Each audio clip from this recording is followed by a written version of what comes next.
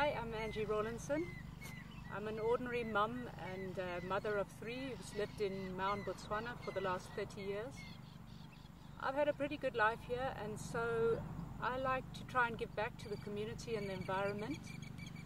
I've done a lot of fundraising over the years, whether it's giving donations, actual fundraising, or volunteer work.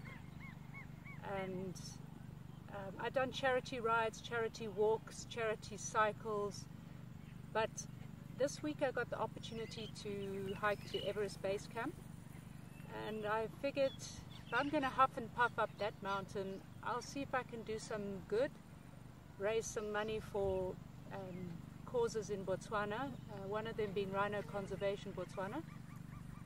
I've been shocked at how blissfully ignorant tourists to Botswana are, and even some of the local people, about what exactly is going on with rhino.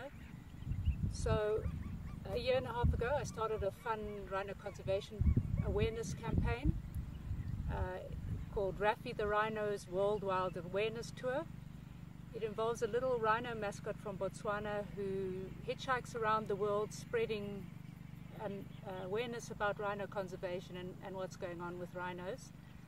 People who host him then post pictures of his travels on his Facebook page, but also on his Facebook page I put links to relevant news articles, fun stories about rhinos, links to reputable conservation sites and fundraisers, and really trying to get through to kids, get kids to love rhinos and get kids to want to protect rhinos.